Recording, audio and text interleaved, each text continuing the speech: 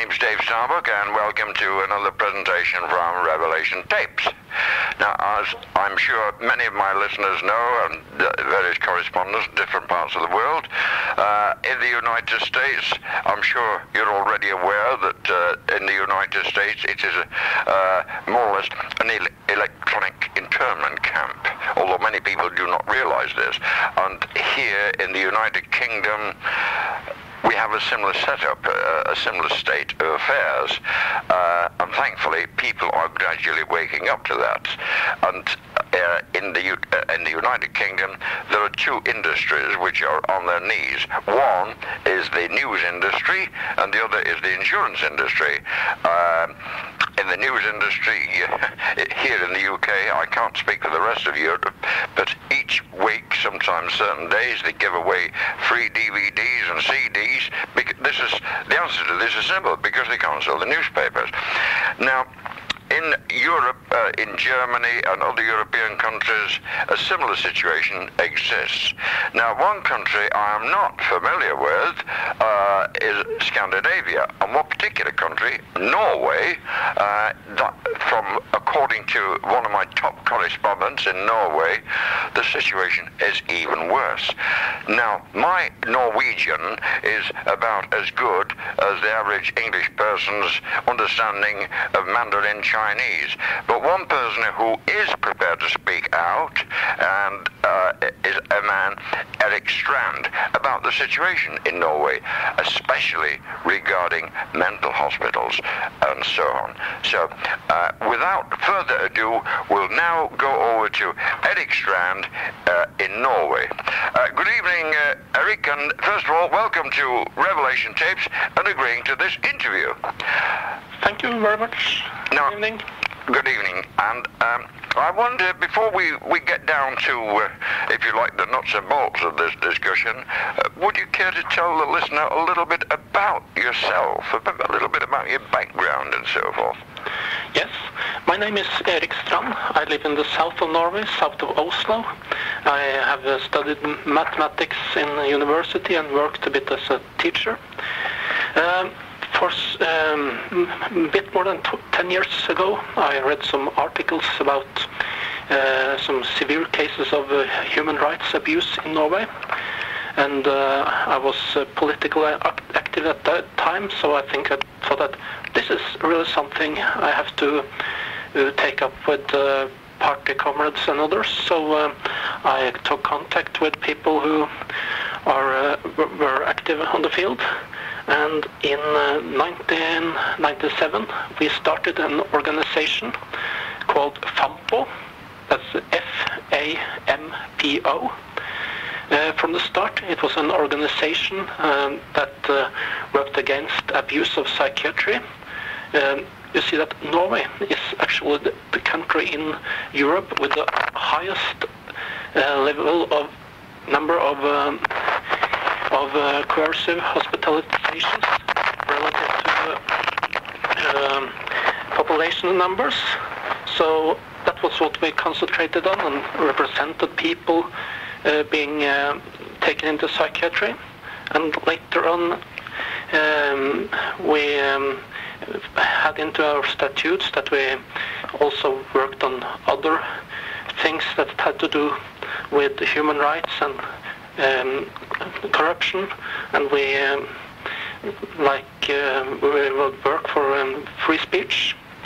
So I have been a board member of Fampo since 2001, and have written, for example, some open letters to politicians and to mostly to politicians, and writing some leaflets and articles to spread out to people. Yeah, now, on a previous discussion, you mentioned something about the Nobel Prize. Could you expand on that? Yes, Norway is known as the country handing out the Nobel Prize every year, finding a worthy candidate. So people, they tend to associate Norway with this, and then one should hope that this country that does this as a worthy candidate of handing it out to someone who has furthered peace, development, and democracy. But unfortunately, the situation is on this subject is really bad in Norway. Yeah. Now, as we know, Norway is supposed to be a democracy respecting human rights.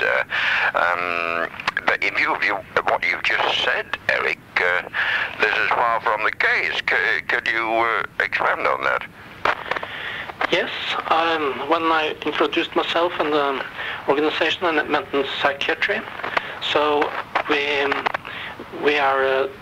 I will come back to psychiatry later, but we are the country in Europe that uses coercive hospitalization the most, if you take it relative to population numbers. And we have some grave cases where people have been labeled that is insane because of their disclosure of corruption and illegal condition in Norway. Yeah. Now, how can this happen in a country like Norway, where freedom of speech is supposed to be free, an informed and an enlightened population? Well, one thing is that the media does really not inform on these things. In Norway, it's completely okay to go to the newspaper with your opinions. You can easily get on print something saying that it's so corrupt in Norway. It's the politicians are lying, and the prime minister, or if you say that the prime minister is an idiot, that's maybe on the border, but you can say that. But if you come with documentation and you're concrete, then it's worse. And many people who have really believed that we have an enlightened and informed population, when they have met problems with some, for example, with child protection authorities who have wanted to take away their children, or with the legal system, they may have called a journalist, and the journalist have said, "Oh, we are going to write about this." But many people have said that when this journalist has spoken with his boss, the doors seem to be closed, and there meet some excuses for not writing about this. And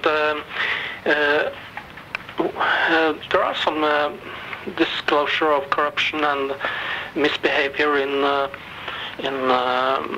the state, but that's on relatively harmless issues, so that only confirms the false belief that we have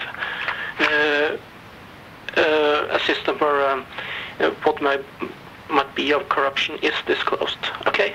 Yes, in short, with journalists, as in this country and the United States, and if you what you say in Norway, there are certain topics or subjects that if you write about it will be journalistic suicide. And since you mentioned child protection, from another one of my correspondents, I understand that this may be before your time, but during the Second World War, Norwegian women who had children to Germans, when they were born, they were taken into protection or some institution, and one lady belonged to I think it was ABBA.